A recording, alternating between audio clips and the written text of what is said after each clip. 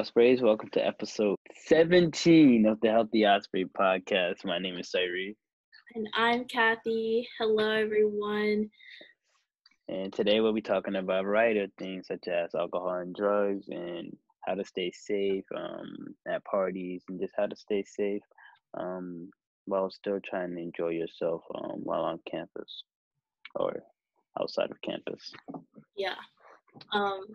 We definitely want to address the resources that you guys have available, even when it comes to a situation like that, whether that's you or a friend or someone that's not even your friend and they're just a roommate to you, an acquaintance. So that is something that I'll give to Cire so he can talk about that, and then I'll talk about other things that you should be on the lookout for. Yeah, so first things first, students may not know, but if you are ever in a situation where, say, someone you know is unconscious or is overdosing on drugs or is super highly intoxicated where they look like they really need medical help, the campus has this thing known as the medical amnesty policy where students are, if you do, if you call for help, it's basically to encourage students to call for help. And then they are basically safe or from not getting prosecuted by the police. So it actually encourages students to ask for help. So I think that's a very important resources that some students may not know about, because some students may be in a situation where they don't know what they do and they feel helpless and they feel scared. They don't know that, and that is just putting the individuals who are in trouble in more danger.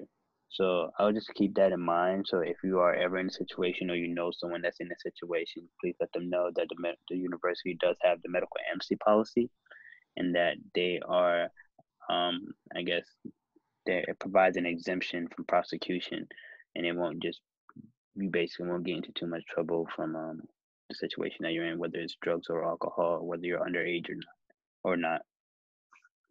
Yeah, so an example of when this could happen, and is if you live at the fountains, for example, and you are with your 4 other roommates and you are just staying in, you kind of have a big study night or whatever, you just have been in the dorm all night, and then at later in the night, one of the roommates, they may be your friend or they may not be your friend, they just look unrecognizable.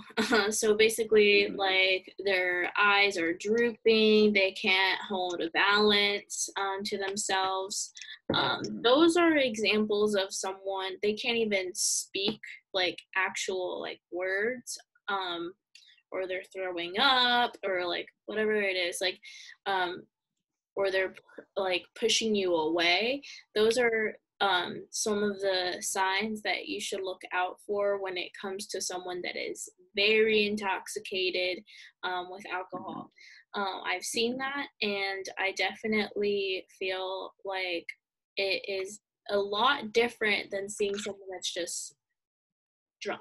So seeing someone that's drunk, everyone's has their different ways. Some people are, aggressive, some people are rude, whatever.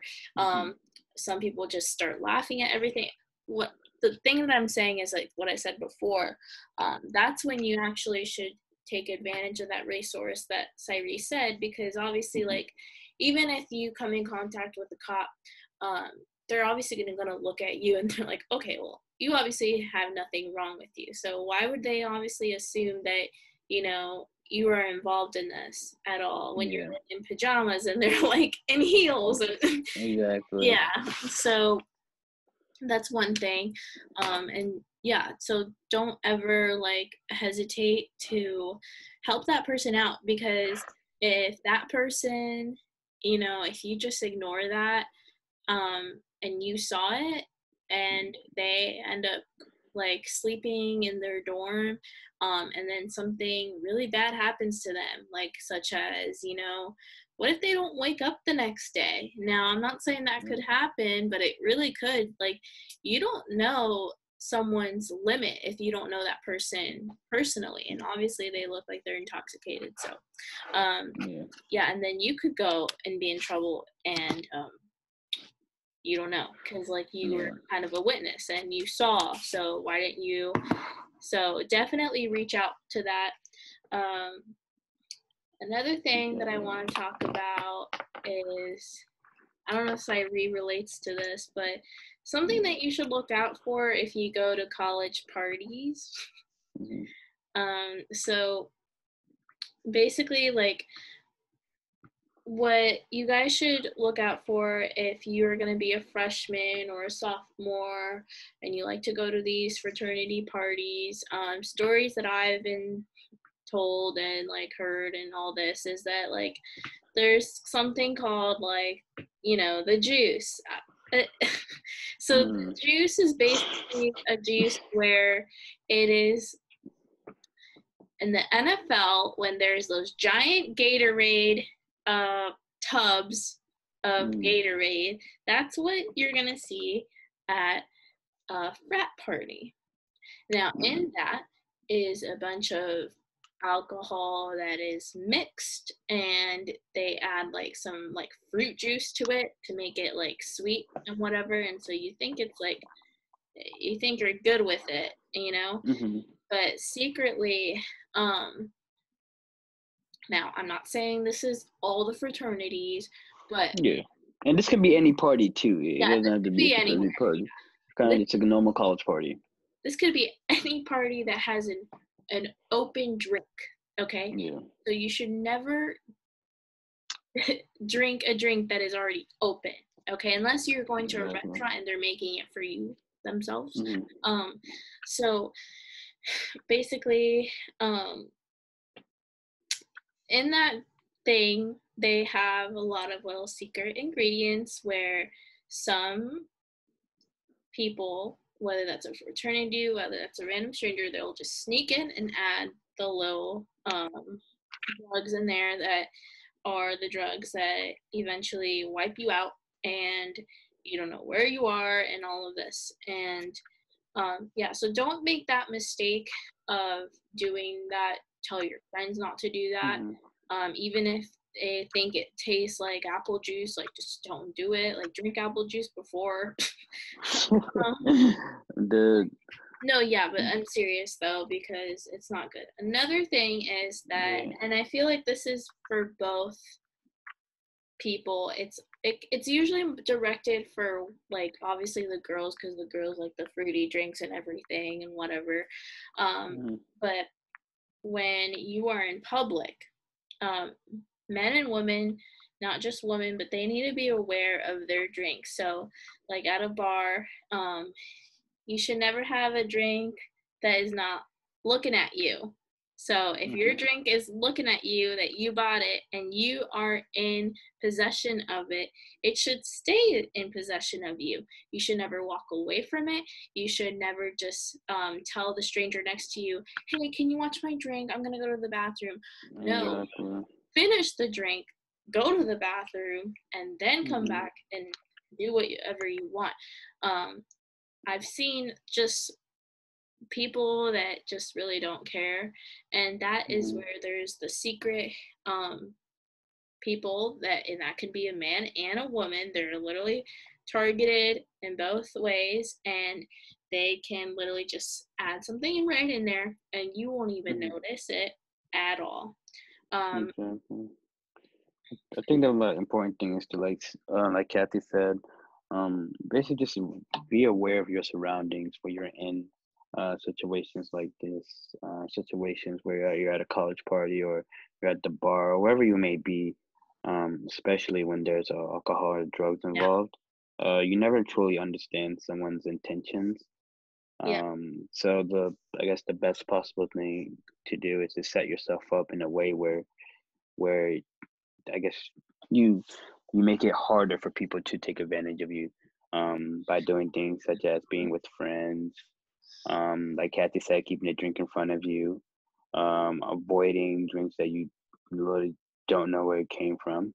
A lot of these things can be seen as people like are just being party poopers, or they're being too strict, or they're just not trying to have fun. But a lot of these things are, I mean, they're really important. Just because we've heard the stories, we've seen it happen to people that we know, and it can be very dangerous. So, not to like scare people or anything, but it's It just like something that happens. you want to keep in mind. Yeah. Yeah, it happens. And another thing is that if you're gonna go to a frat party and you're with all your friends, um, you either choose to be the designated driver and not drink at all, or you all just go in an Uber. You split the money because that money Exactly. is definitely, you might think, oh my God, it's like $10, like that's Yeah. so much, blah, Like blah. that's your life. I'm like, well, do you want to go to jail and pay for bail? Um, Exactly. and that's going to be a lot of money. And do you want to pay court fees and everything for a DUI? So don't It risk. isn't worth it. It's It not. like the risk isn't worth it. Uber, Lyft, like it's really like it could Call be like your some people best may friend that's exactly sleeping. It doesn't matter. Like exactly.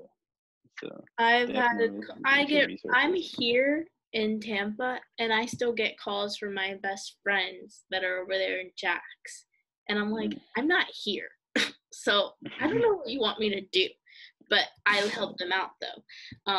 And that's just funny because, but it also really good though, because they still come to me even though I'm not physically there. But what I'm saying is that, yeah, it's definitely not worth the risk to get into a DUI. Even if your house is a mile away, even Mhm. you might run into a mailbox, okay? And that's gonna cost you $40 or 50 Yeah. instead of Hmm. the $10 or $5, even though it's a mile away. Um, Hmm. so yeah, just get the Uber, like Exactly. yeah. Then when you're out at these places, one thing to know is definitely your limit. When it comes to alcohol, because some people may not know the limit, but if you drink alcohol enough, or you've done it a few times, you sort of kind of get a sense of it, or you get to that point where you, in your mind, you're just like, okay, whoa, like I'm stumbling in a little bit, slurring my words a little more. Then you may kind of get the idea that you're at your limit. When you're at your limit, it's probably your best bet not to go to the extreme with it, just because then it could get really dangerous, and you can basically go into to the point where you can get alcohol poisoning, and alcohol poisoning is not fun. So Yeah, definitely know your limit. And if you do find someone that is undergoing alcohol poisoning and they're throwing up, the best thing to do is to lay them on their side, put their arm on, I think like under the head, and um just leave them there, and don't let them go to sleep. So yeah, no, because that's very dangerous. no. Yeah, because the more that you drink, the more that you actually desire it. So that is actually Hmm. why people are like, why, how does someone drink so much and like not know their limit? And it's like they Hmm. actually lose like those taste buds and it actually Hmm. is like water to them. So Yeah, you're actually like, they're like actually like sensory type, I don't know how to say that. yeah, But because that first drink is probably gross, like just because like alcohol doesn't taste good, and well, in my opinion at least. yeah, But like, exactly. And after but the after that, yeah, yeah, you kind it's of like get into it. water to them, and that's why they Yeah, can't stop. yeah, And that's where people start to black out and everything like that. So, yeah, guys, it is something that y'all should be aware of. Whether you drink or not, you're going to be around someone one day that will be drunk in your life. hmm, And so we just wanted to address that these things are super important to know. And yeah, even if you don't drink and you see a friend and they drove there, offer them an Uber, like, go on their phone and, you know, get the app for them and make them make sure they get home safe. If you're a bartender, you can, you know, actually ask them if they're good, and you can refuse to not let them get in their car, or you can actually tell them, like, no, you have to get an Uber. And if they're really like bad, because like I've definitely seen that before, where they just assume they're okay, but they're not, because it's super dangerous. So you're putting other people's lives at risk when you're driving under the influence. Yeah, that's very true. It can get very dangerous in times like that. So we feel like having a designated driver is so important, or just having an Uber is so important. And then like even added on to that, like even the drugs aspect of being on campus or being off campus, there's so many things that can affect the psyche that you don't know really what it is. And it's really about educating yourself on whether it's really should or should not participate in things of that manner. And you know, we have like in campus, we may have like some and a lot of college campuses on the cases of Adderall and how students abuse it. Adderall is a really dangerous drug that students may partake in because they feel like it's, at this point, it's sort of like it's a super popular drug, and people just see it as, oh, I need to take it so I can get ahead of people. It's a methamphetamine. It's literally, yeah, exactly, like a methamphetamine. And I feel like people are just like, oh, it's just Adderall, and like, well, okay. Yeah, exactly, and it can have a really hard crash on your body. It's really not worth it. If you do ever have problems with drugs or alcohol on or off campus, remember, guys, we have the counseling center on campus, and we have other resources that can assist you. Um, um, if you do have any trouble with things of that manner. Yeah. All right, guys. So we appreciate you guys listening to this. Cire, is this your last podcast with me? Sad to say. Wait, what's today? I think the next one might be the last one. Okay. But yeah, stay tuned. Really, I'm very sad. Really don't want to leave. Well, I don't know. I'll miss these podcasts, but maybe my next one will be my last one. If it is this one, I love you guys. I was about to say a curse word, but yeah, I love you guys, and stay safe, stay healthy. Yeah, Cire has been really helpful in all these events that we have hosted in the past before. You know the vibes. And so he's been definitely very helpful towards me and the team and everything. So we definitely appreciate him a lot. But anyways, we're going to sign out, guys. Stay tuned for the next podcast. We hope that you guys enjoyed listening to this. Please like it if you comment on it, or also listen on the other platforms that we have. Listen on the previous podcast, whatever you want to do. But yeah, guys, have a good weekend and stay safe. Bye, guys. Bye.